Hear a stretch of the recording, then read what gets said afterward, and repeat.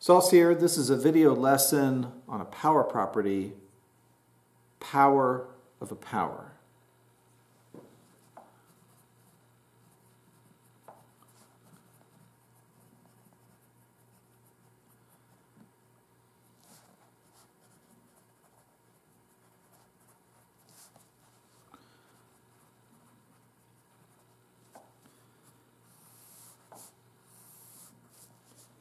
For example, what is a power of a power? Well, we can start with a power x squared, or x to the 2.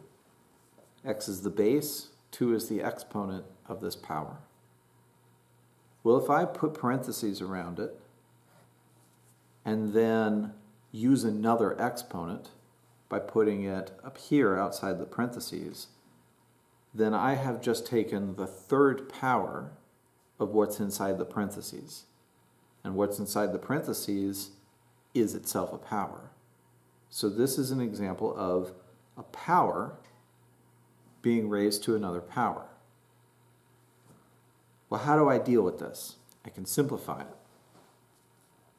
There's a long way to reason how to do this and justify it. And that is thinking of what x squared means. It means x times itself. Only 2 times. The exponent is 2. So x times x is x squared. What are we doing when we raise x squared to the third power? We're multiplying x squared by itself 3 times. So if I have 1x squared here, I could put it in parentheses and multiply by another x squared, and then multiply by another x squared. In this case, each x squared was shown as x times x. So what I've represented here is x squared times itself 3 times. That's the third power of x to the second power. Now I can see if I'm multiplying all of these, I can drop the parentheses and show this as x times x times x times x times x times x. And think of this as a single power. X times itself 6 times can be represented as the power x to the 6th. X to the 6th is simplified. There's another way to do this using a power property. A fast way to get the result by observing that whenever you have a power with base b raised to any exponent n, and then you raise that to a second exponent m, you can simplify this into a power with the same base b by raising it to the exponent n times m. This is a property that will always work as long as you follow the pattern precisely. So here we have a power base x raised to the second and then raised to the third. We could think of this as a power base x and multiply the 2 exponents 2 and 3. And 2 times 3 is 6.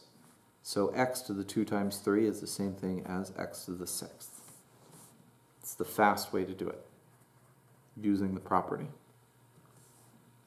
Let's give another example. If I had 4y to the 3rd, and I put parentheses around it because then I'm going to raise it to a second power 2. How do I simplify? Well, first of all, I've got a 4 out front, and the 4 is not a part of the power. So this 2, this square, is also going to square the 4. So I am squaring 4 and the power y to the 3rd. So the square of 4 can be shown as 4 squared. And then I'm going to multiply by the square of y to the 3rd, which using the property is y to the 3 times 2. You can take a further step. 4 squared is 16, and y to the 3 times 2 is the same thing as y to the 6th.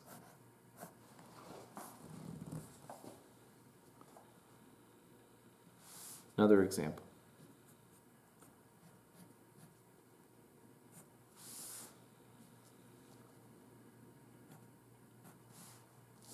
X squared z cubed all to the 4th.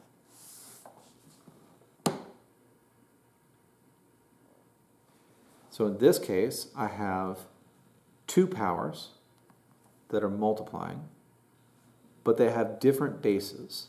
So I can't combine x squared and z to the 3rd using another power property.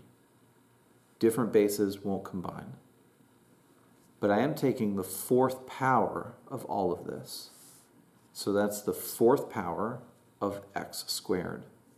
And I'm going to multiply by the 4th power of z cubed. With the power property, I know if I'm going to take the 4th power of x squared, that's the same thing as the base x, and the new exponent is 2 times 4. The product of the exponent of x and the second exponent 4.